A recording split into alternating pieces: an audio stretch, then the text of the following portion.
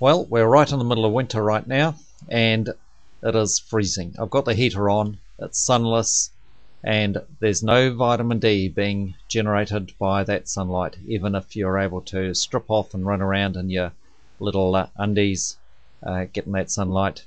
The fact is, there's none.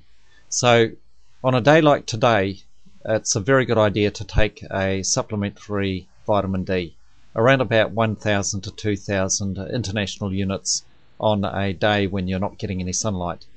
Now, the best sort of product is, for example, this, which is the Thompson's vitamin D.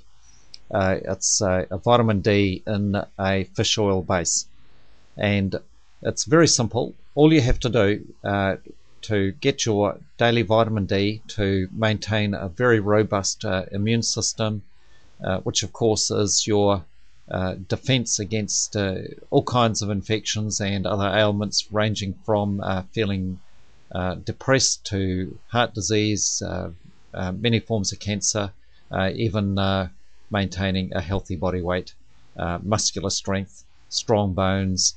My God, the list goes on. So when you're not getting a good dose of sunlight, then it's a good idea to supplement your diet with some extra vitamin D.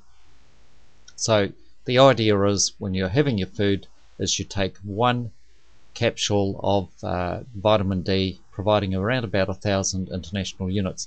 Now, if you haven't been taking this regularly on sunless days, then what I would recommend is that you take 2 capsules per day until you've used up the full bottle of 60, and then when you get your resupply, you take just 1 per day.